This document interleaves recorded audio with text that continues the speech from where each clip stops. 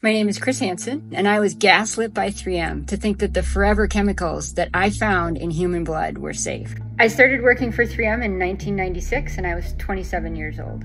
I took the job working at 3M in the environmental lab because I thought maybe I could make a difference. I'm an analytical chemist, and so I developed methods. And one of the things that I did was to develop a really sensitive method for a group of compounds we now call PFAS. PFAS is extremely long-lived. It builds up in the human body, so it both sticks around in the environment and it sticks around in humans. So I found that PFAS compounds were prevalent in the environment and in the blood of almost every person on Earth. You know, I didn't know it was toxic at the time, but I know that now.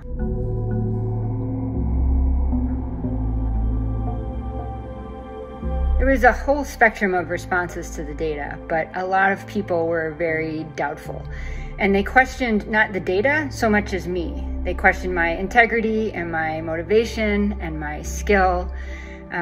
So that was pretty hard. At the time, I didn't really think that I was being gaslit. I was so stressed and working so hard to find the data.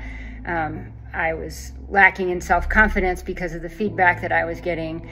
But I didn't really think to apply the term gaslighting until many years later, and I could look back at the situation with some distance. Yeah, I will say there was not a lot of women scientists at 3M at the time, and there was many times where I felt that I was not a member of the club. It was really easy to slip into doubting myself and doubting the work that I had done. Knowing what I know now, I'm embarrassed and I'm angry.